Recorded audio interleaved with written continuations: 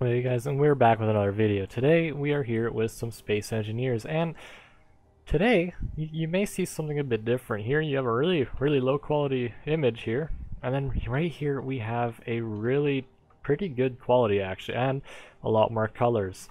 This has probably like, I don't know, 50 times the amount of colors this has color range. It has a huge color range and it covers everything. It's pretty sweet. Anyways, I'm going to show you how to get to that. So these LCDs, as you may know, are the normal ones that you know probably how to make. If not, I'll show you that real quick. What you usually do is, these ones are the classic setup with monospace and the tech, or not the text padding. Something somewhere here is set to really low. The font size is set to low, because when you do it higher, you get really horrible pixels. So that's how you set up that one, as well as you use a program called Image to LCD, where you usually have this, you click convert, and eventually it pops up with some code that you can copy and put into the public title to create this one of the public title of the text. That's how these ones are made. You copy this, go in here, yeah, edit text, paste it in, and boom, you get your picture. And that's how you do these too. You use this, you split it 2 by 2, the usual, and that's how you get it. I usually don't use RL encode, just don't use it, it sucks. And then you use monospace, and that's how these are set up. Pretty simple stuff, but you may be wondering, how did I get this? On this big one, you can almost read these brands. Like, it's actually pretty good, and if I made it bigger, you probably could see them and read them perfectly fine. Now, how did I do this lovely picture of myself with Ryan Reynolds? Obviously his paper, but how did I manage to do this? Well, let me give you a secret. I have found another program made by another guy, and if I just pop on over here, this is True Color Pictures by Scripted Engineer. He has created an amazing thing that works. This is all I have for instructions, by the way. This is all I ever get for instructions, is this little 4-second clip, as well as these instructions. They don't cover that well, so I will show you guys how to do it. And monospace has 512 colors. True Color has 16,777,216 colors. So that's 256 shades for each of the RGB, which I believe is the max. So I believe this is like Adobe RGB here, so you can do any colors. Now, he has the blueprint editor in the downloads, so what you want to do is you want to click on it, continue to external site. I'll probably put a link to it as well, maybe. And what you're going to want to do is go on to here. You're going to want to download this, and when you download it, you're going to want to extract it, blah, blah. It's just an exe. You guys should know how to do that. And then what you have is a program that will open up, and it will look like this. This may be confusing because, well, there's no way to do images here, is there? Well, as it turns out, what you have to do is you click on Tools, click on LCD Image Converter, and boom, here you go. Now what you're going to want to do is just keep all these settings the same. Don't turn on dithering, don't turn on anything else, unless you want to split your image, which I'll show you guys how to do that. So what you're going to want to do is open a picture, which of course I have this. And you are not going to want to touch this monospace at all. This quality here you see is essentially the quality you're going to get on the LCD. If you click convert, it's just going to turn into the monospace that you would normally use on this. So this program has both of them. So keep the default picture you have. Since it's square, I don't need to split an image, but I can show you guys how to do that next. So, and then you're going to want to have copy pound text and copy custom data. So have this here, just make sure you know where that is. You're going to want to go to the game, and I'll show you what to set up. So what you're going to want to do is you are going to want to have a programmable block set up.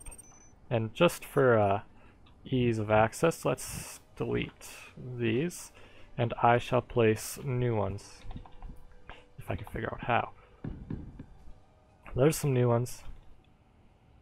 Now what we're going to want to do is your programmable block, you're not going to change anything on it except for the script data, which you want to click edit, I believe. You're going to want to click browse scripts, and that Steam thing I showed you earlier, that was the script. So make sure you are subscribed to it. Just make sure you subscribe to it, and yeah. You're going to want to make sure your server has scripts enabled. Hopefully it does. Hopefully multiplayer has it. If not, you're going to have to use the old ways of doing it, which is normal monospace. But if the server has scripts enabled, which most servers do, you should be fine to add custom images.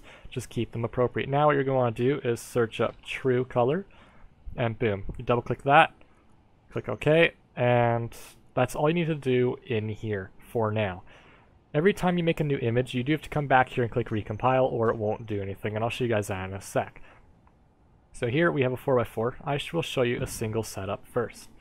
So what we're going to want to do is there's only two things we need to do. We don't even need to touch monospace or that. It's so beautiful. You're going to click copy panel text, and then you're going to press F or open the public title box and Control V and paste it in. Then what you're going to do is go back, copy custom data, go back, press K, find the custom data, and put it in. Now as you're going to see, all this is left default, no content, nothing. Now here's the fun thing about it. When you click recompile, it is going to reload it. And if we go in here, it sets up all your settings for you. So do not touch any of this or it will turn off. Yeah, see, it turns off. No faction found. So yeah, it's pretty cool. All you gotta do is recompile and it resets it. So there, you now have a beautiful picture that has a huge color range and the pixels are really hard to notice. So that's good for a lot of things. So now let's do splitting an image. If you're splitting an image, you want to click split an image. Again, don't touch anything here except for open, save, or copy stuff. Now since this is basically a 1-to-1 ratio, I'm going to be doing 2 rows by 2 columns. I'm going to click apply. Now how this one works, this is now the top left corner.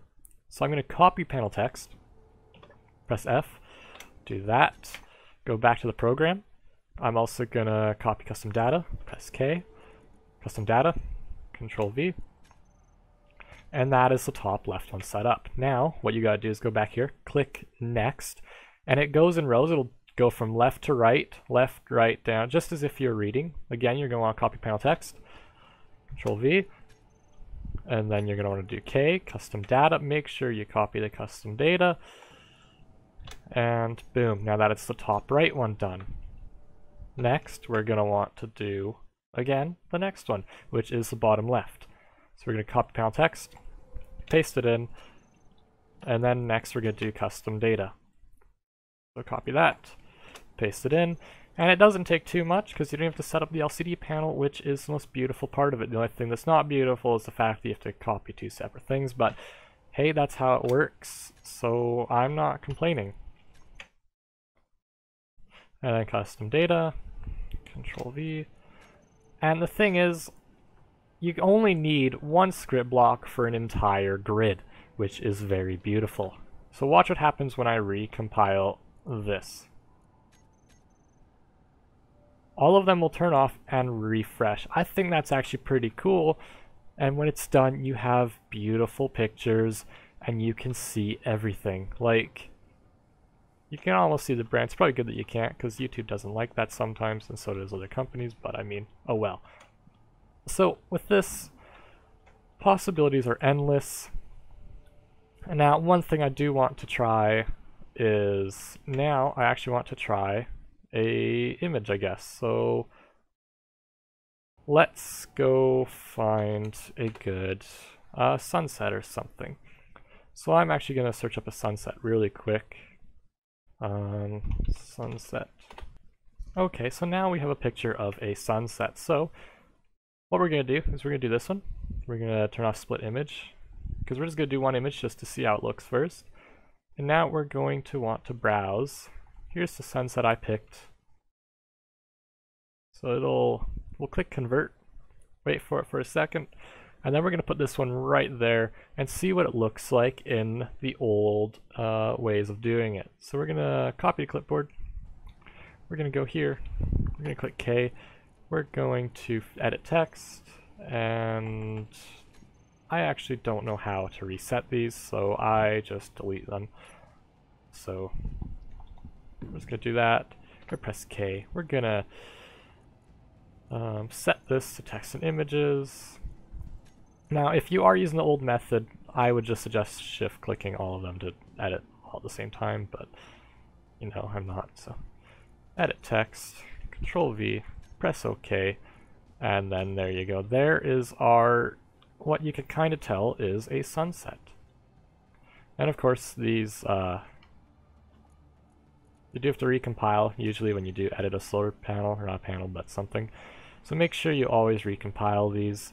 It just helps keep it, yeah, when you delete panels, it messes with it, so you do got to recompile, but I mean, you could set up a timer block to recompile them once every hour or something, and that would work pretty good too.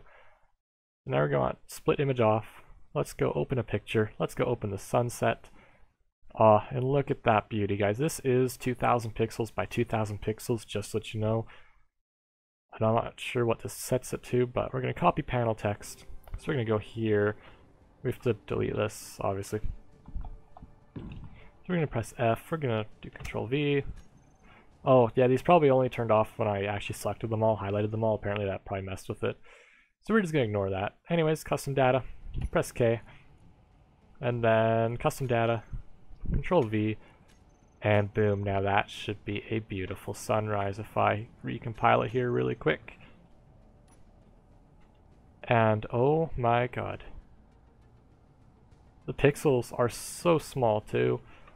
Like, that is so beautiful. Like, it's a huge difference from this. Like, what is this? You have waves everywhere, it looks super choppy, and then this thing. It's like, you can see individual rings. That's how good this is. It's so beautiful. Right versus left, which one would you take? I would take the one on the left. It looks way more beautiful than that. Just saying. Anyways, guys, I hope you enjoyed this little tutorial.